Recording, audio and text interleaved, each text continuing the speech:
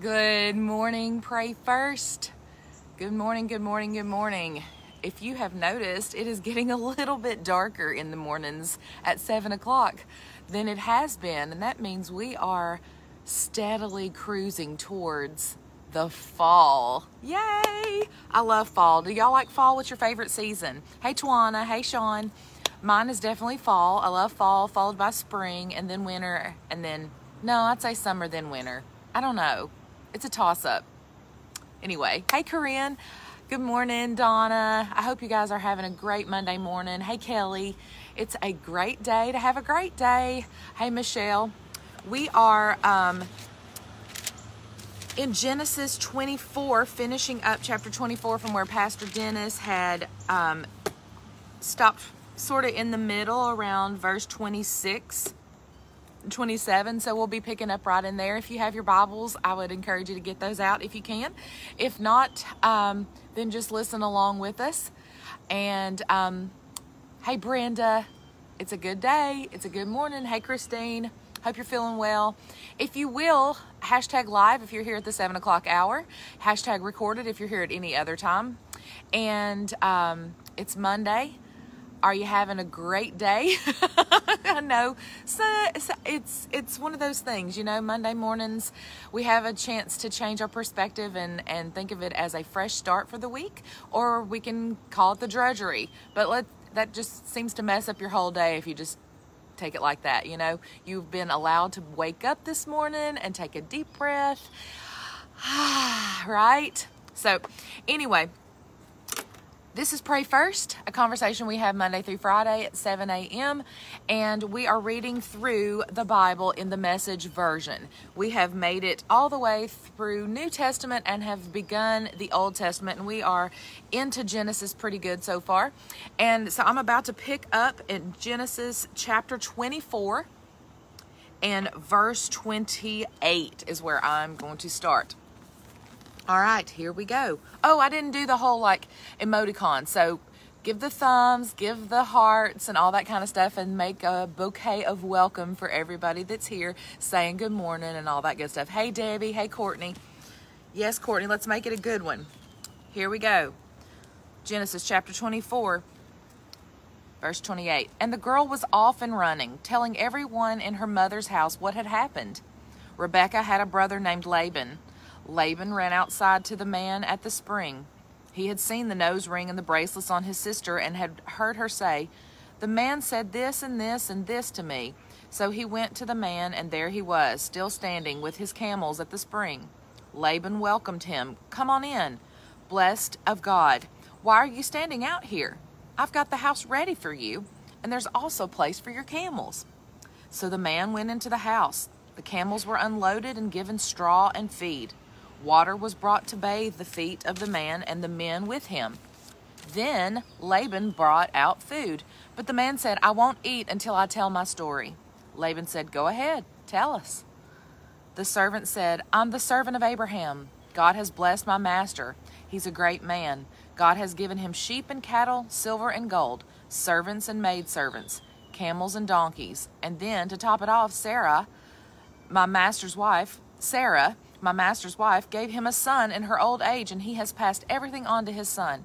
My master made me promise, don't get a wife for my son from the daughters of the Canaanites in whose land I live. No, go to my father's home, back to the family, and get a wife for my son there." I said to my master, "But what if the woman won't come with me?" He said, "God before him I've walked faithfully will send his angel with you, and he'll make things work out so that you'll bring back a wife for my son from my family, from the house of my father. Then you'll be free from the oath. If you go to my family and they won't give her to you, you will also be free from the oath." Well, when I came this very day to the spring, I prayed, God of my master Abraham, make things turn out well in this task I've been given. I'm standing at this well when a young woman comes here to draw water, and I say to her, "Please give me a sip of water from your jug." And she says, "Not only will I give you a drink, I'll also water your camels." Let that woman be the wife God has picked out for my master's son. I had barely finished offering this prayer when Rebekah arrived, her jug on her shoulder. She went to the spring and drew water, and I said, "Please, can I have a drink?" She didn't hesitate. She held out her jug and said, "Drink. And when you're finished, I'll also water your camels." I drank, and she watered the camels. I asked her, "Whose daughter are you?" She said, "The daughter of Bethuel, whose parents were Nahor and Milcah." I gave her a ring for her nose, bracelets for her arms, and bowed in worship to God. I praised God, that God of my master Abraham, who had led me straight to the door of my master's family to get a wife for his son. Now, tell me what you are going to do. If you plan to respond with a generous yes, tell me. But if not, tell me plainly so I can figure out what to do next. Laban and Bethuel answered, "This is undeniably from God. We have no say in the matter. Either yes or no. Rebekah is yours. Take her and go. Let her be the wife of your master's son, as God has made plain." When Abraham's servant heard their decision, he bowed in worship before God. Then he brought out gifts of silver and gold and clothing and gave them to Rebekah. He also gave expensive gifts to her brother and mother. He and his men had supper and spent the night, but first thing in the morning they were up. He said, "Send me back to my master." Her brother and mother said, "Let the girl stay a while. Say another 10 days and then go." He said, "Oh, don't make me wait. God has worked everything out so well. Send me off to my master." They said, "We'll call the girls. We'll ask her." They called Rebekah and asked her, "Do you want to go with this man?" She said, "I'm ready to go." So they sent them off, their sister Rebekah with her nurse, and Abraham's servant with his men. And they blessed Rebekah, saying, "You're our sister. Live bountifully, and your children triumphantly." Rebekah and her maids mounted the camels and followed the man. The servant took Rebekah and set off for home. Isaac was living in Negev. He had just come back from a visit to Beer Lahai Roi. In the evening he went out into the field. While meditating, he looked up and saw camels coming. When Rebekah looked up and saw Isaac, she got down from her camel and asked the servant, "Who is that man out in the field coming toward us?" "That is my master." She took her veil and covered herself. After the servant took Isaac the whole story of the trip, Isaac took Rebekah into the tent of his mother Sarah. He married Rebekah, and she became his wife, and he loved her. So Isaac found comfort after his mother's death. Chapter 25. Abraham married a second time. His new wife was named Keturah. She gave birth to Zimran, Jokshan, Medan, Midian, Ishbak, and Shua. Jokshan had Sheba and Dedan. Dedan's descendants were the Ashurim, the Letushim, and the Leamim. Midian had Ephah, Canach, Abida, Eldaah, all from the line of Keturah. But Abraham gave everything he possessed to Isaac. While he was still living, he gave gifts to the sons he had by his concubines, but then sent them away to the country of the east, putting a good distance between them and his son Isaac. Abraham lived 175 years. Then he took his final breath. He died happy at a ripe old age, full of years, and was buried with his family. His sons Isaac and Ishmael buried him in the cave of Machpelah, in the field of Ephron, son of Zohar the Hittite, next to Mamre. It was the field that Abraham had bought from the Hittites. Abraham was buried next to his wife Sarah. After Abraham's death, God blessed his son Isaac. Isaac lived at Beer Lahai Roi. I know I always get the names, Juanita. I always get the names. Oh, I always wonder if maybe some of them are in heaven laughing at how I butcher their names. But anyway, hey, we're just going to keep going, right? The family tree of Ishmael, chapter 25, verse 12. This is the family tree of Ishmael, son of Abraham, the son that Hagar the Egyptian, Sarah's maid, bore to Abraham. These are the names of Ishmael's sons in the order of their birth. Nebaioth, Ishmael's firstborn, Kedar, Abdil, Mishma, Dumah, Massa, Hadad, Tema, Jetur, Napish, Kedemah, all the sons of Ishmael. Their settlements and encampments were named after them. 12 princes with their 12 tribes. Ishmael lived 137 years, and when he breathed his last and died, he was buried with his family. His children settled down all the way from Havilah near Egypt eastward to Shur in the direction of Assyria. The Ishmaelites didn't get along with any of their kin. Jacob and Esau. This is the family tree of Isaac, son of Abraham. Abraham had Isaac. Isaac was 40 years old when he married Rebekah, daughter of Bethuel, the Aramean of Paddan Aram. She was the sister of Laban the Aramean. Isaac prayed hard to God for his wife because she was barren. God answered his prayer, and Rebekah became pregnant. But the children tumbled and kicked inside her so much that she said, "If this is the way it's going to be, why go on living?" She went to God to find out what was going on. God told her, "2 nations are in your womb, 2 people butting heads while still in your body. One people will overpower the other, and the older will serve the younger." When her time to give birth came, sure enough, there were twins in her womb.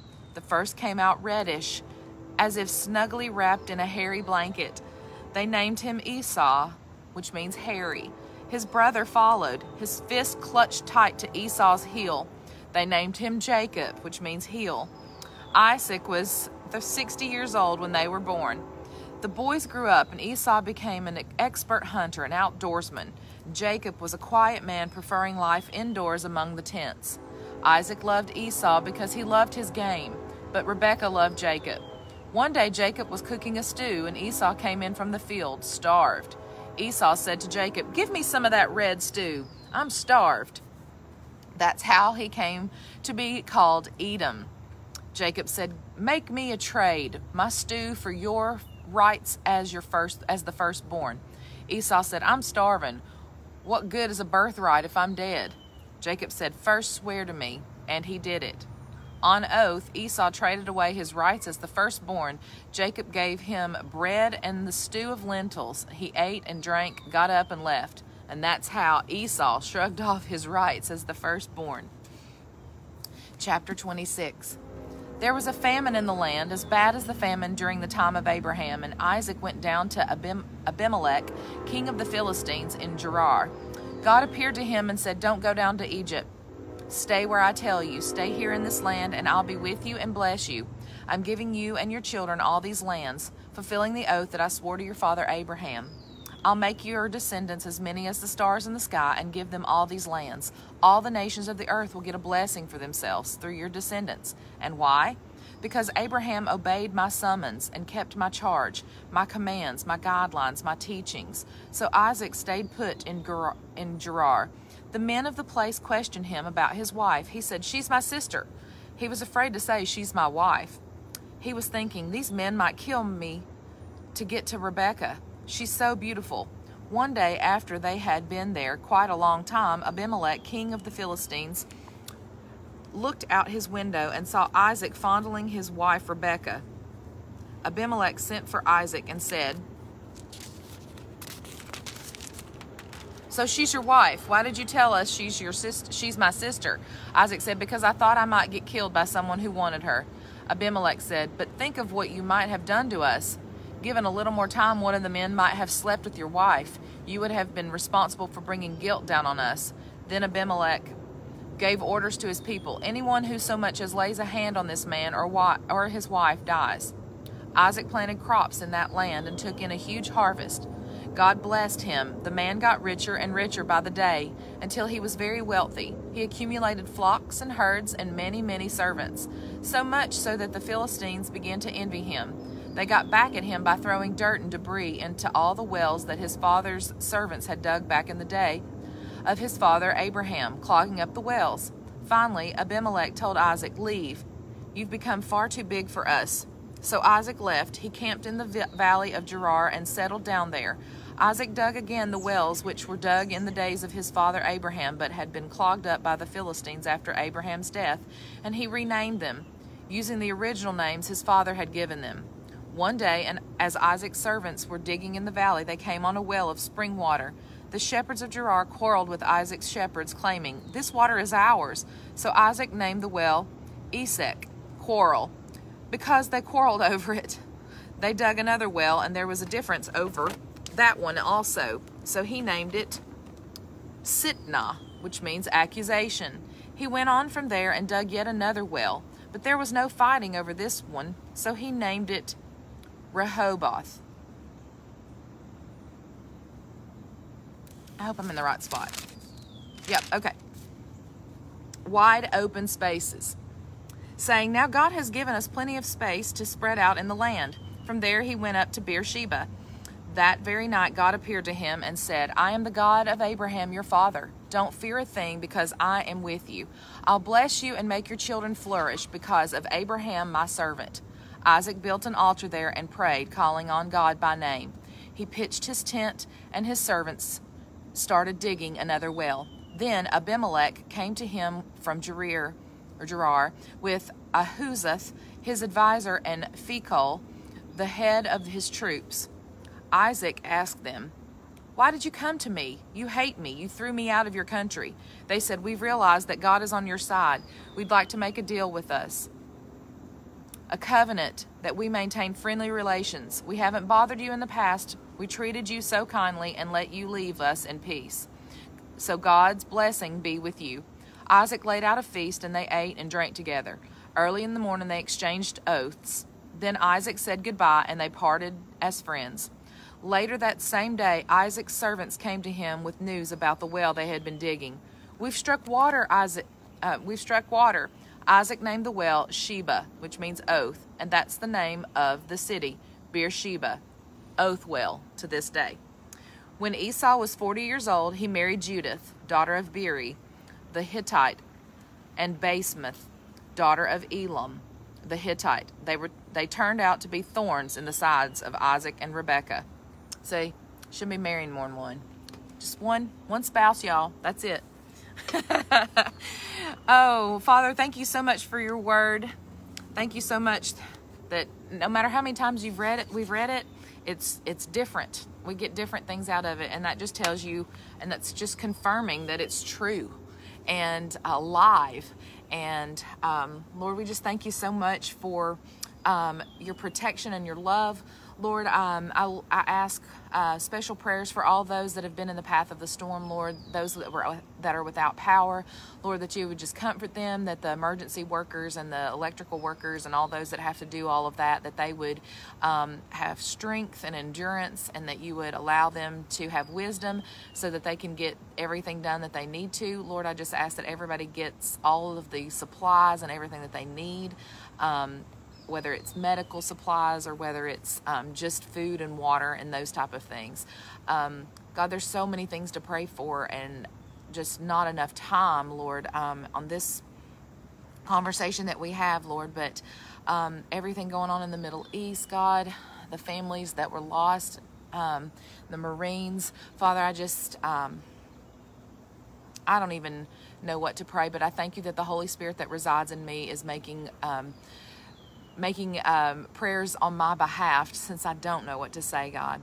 And Father, all of those that are struggling with COVID, whether it's they have it right now, or it's the long haul symptoms, God, I just ask that you would just comfort them and their families, Lord, that they would, that your hand would just be with them. Father, we love you. We thank you. Help us to be an encourager. Help us to be a light in the dark place. It's in Jesus' name we pray. Amen. #live, #shared. Get this out on your page. Have a great day. You have an opportunity to be grumbling and complaining about everything, or you have an opportunity to be a light, to be positive, to find somehow the silver lining and point people back towards God. Have a great day. Love y'all.